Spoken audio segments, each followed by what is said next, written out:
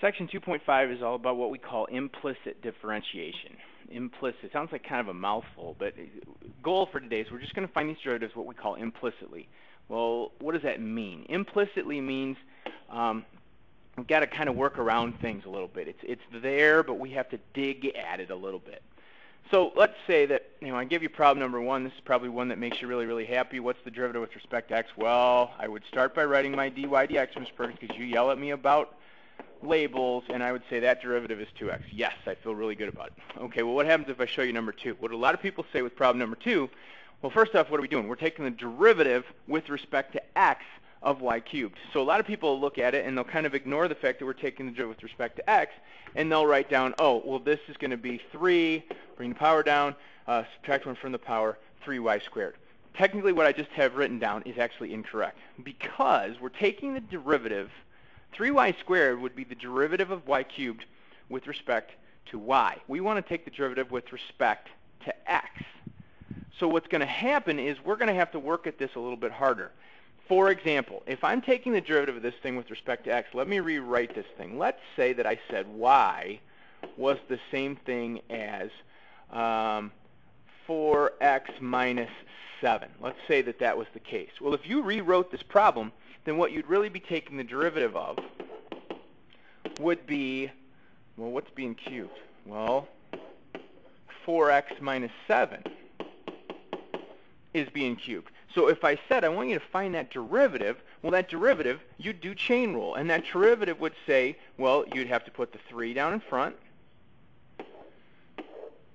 square, and then, well, inside you'd have a 4x minus 7, and then you'd also have the derivative of the 4x minus 7, which would be a 4. So if we try to kind of follow this along a little bit, you've got this y right here that would be represented by the 4x minus 7. But what we're missing right here would be the derivative of y with respect to x. And so this is the tricky thing. This is the thing that you kind of have to get used to, is we're taking the derivative now with respect to a specific variable. Well, what happens if that variable is not explicitly defined? So implicit differentiation is used when we don't have y by itself.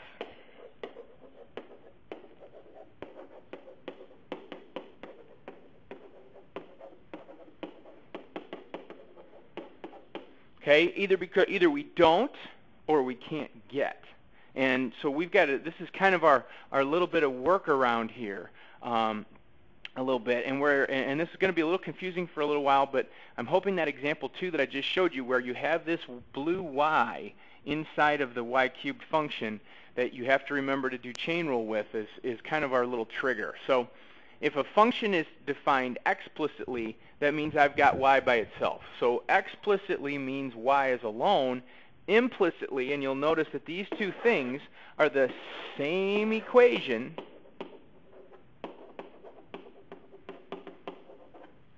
one of them has y by itself and one of them doesn't. Well, if I said I wanted you to take the derivative of the explicitly defined one, you wouldn't think that was that big a deal.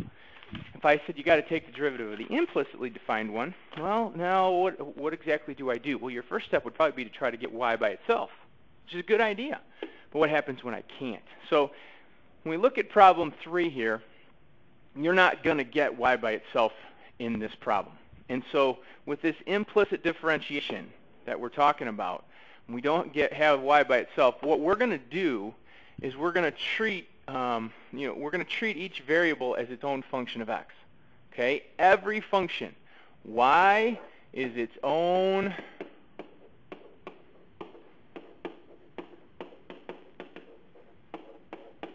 function of x. So everywhere you see a y, you need to picture, like we did up here, a little 4x minus 7 or something crazy like that.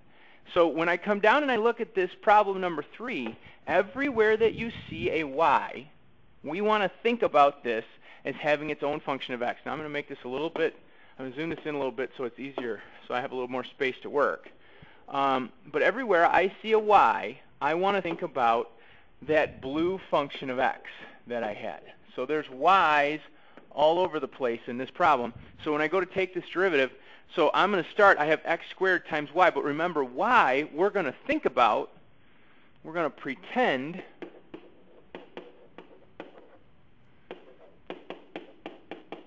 that y is the same thing as 4x minus 7. Now notice I said pretend that y is the same thing as 4x minus 7. So if I had x squared times 4x minus 7, well, the first thing I do is I distribute, or I'd use product rule. So for this first term right here, we're going to need to do product rule. So my product rule, well, that's going to mean that I'm going to take x squared, and I'm going to multiply it by the derivative of y, which would be dy, or with respect to x, dy dx, plus my y times the derivative of x squared, which would be 2x. So this right here is the derivative of x squared times y. Plus, now I got to take the derivative of y squared. Well, what's the derivative of y squared going to be? Derivative of y squared is going to be 2y dy over dx. Why do I have 2y to the first? Sorry. I'm taking the derivative of what I see, which is y squared, which would be 2y to the first. And then remember that y is its own function of x. So there's a y inside there, and then I'd need to take the derivative using chain rule. So every y is its own function of x. So if you pictured right here of 4x minus 7 being squared, you take 2 times the 4x minus 7 to the first times the derivative of the 4x minus 7. And then when we get to this term, we've got x times another function of x, so we're going to need product rule again. So when we go to do product rule again, we're going to take x and multiply it by the derivative of y, which would be dy over dx. And we're going to add to that y times the derivative of x, which would be a 1. And we're going to set that then equal to the derivative of, and this is getting a little bit ridiculous, derivative of yet another product rule. So this one's derivative, well, let's see, I'd have to take x and multiply it by the derivative of y squared, which would be 2y dy dx times dy over dx, plus that y squared times the derivative of x, which would be 1. So if I can't get y by itself in a problem, then I take the derivative of each individual term, treating y as its own function of x, pretend like it's 4x minus 7, and then once I get that part taken care of, now I couldn't rearrange at the beginning, so we rearrange at the end. So now look what you've got. You have, oh my gosh, 1, 2, 3, 4, 5, 6, 7 terms. 7 terms. How many of them have dy dx? Well, the first one, the third one, the fourth one, and the sixth one will have dy dx. So now your challenge is, since you couldn't get y by itself at the beginning of the problem, now get dy over dx by itself in the middle of the problem, and then we'll have our derivative. So all we've done is we've changed the order of how we're doing things, and we'll kind of mess with things a little bit. So I'm going to rewrite this. So my first term, x squared dy dx. This y equals 2x. Let's move this to the other side of the equation by subtracting it. Plus 2y times dy over dx plus x times dy over dx.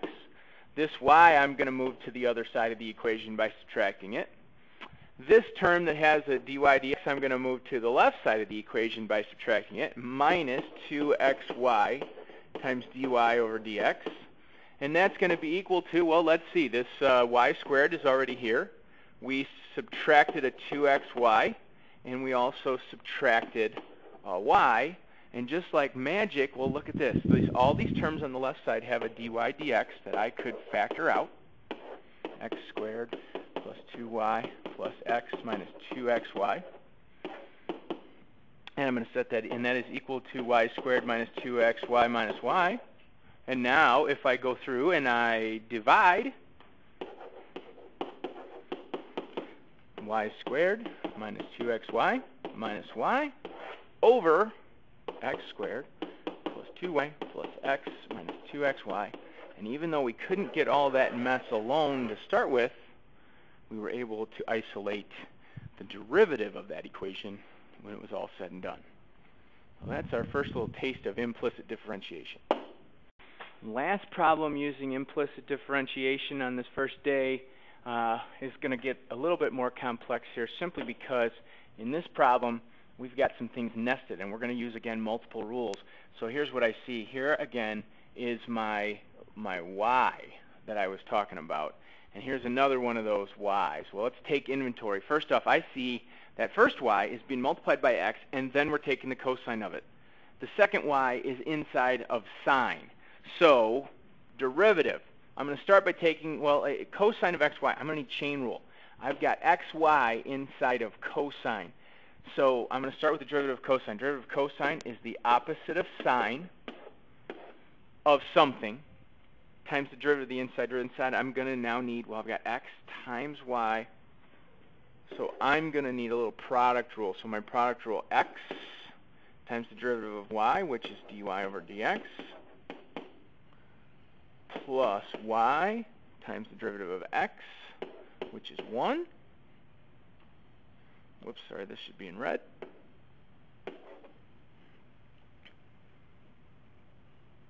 So wait a second. So derivative of cosine I took care of. Derivative of xy I took care of. Now what was inside of cosine? Well, x times y was inside of cosine. So let's put that back inside of the derivative of cosine. Now I'm going to go ahead and I'm going to take the derivative of sine of y. Derivative of sine of y. Well, that's start with the derivative of the outside. Derivative of the outside would be the derivative of sine, which would be cosine. Well, what was I taking the cosine of? I was taking the cosine of y. So there's your derivative of your outside function. Now multiply that by the derivative of your inside function. What's the derivative of your inside function? Well, that would be dy over dx. And now I'm going to set that equal to the derivative of tangent of x. Well, derivative of tangent of x we've done lots of times before. Secant squared of x. Now here's the tricky thing. Some people look at it and go, how come I don't have to do a chain rule with tangent of x? Technically you do.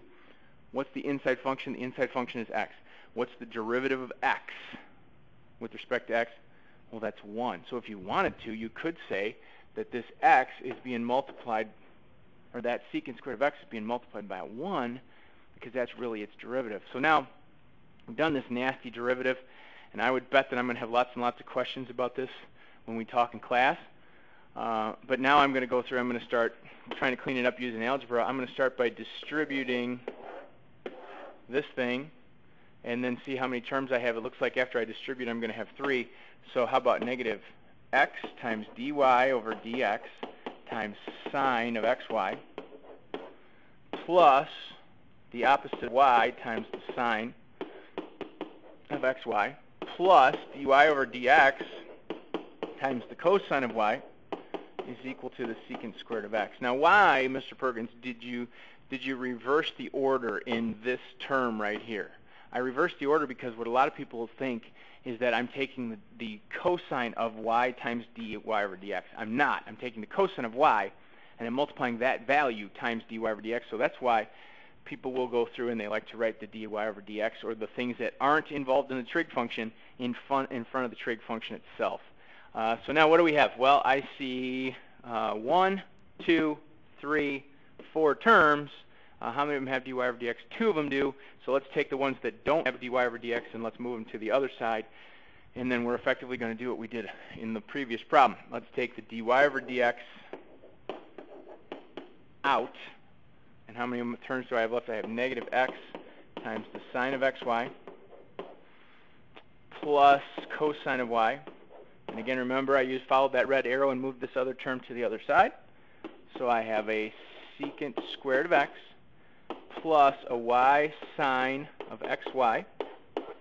And to finish this mess off, let's see, how about if we divide by that quantity? So my final dy over dx, my final derivative, secant squared of x plus y sine of xy over negative x sine of xy plus the cosine of y. And you can see that the water's starting to get a little bit deeper when we start sticking algebra functions inside of trig functions and we can't get y by itself. So that's kind of a nasty one.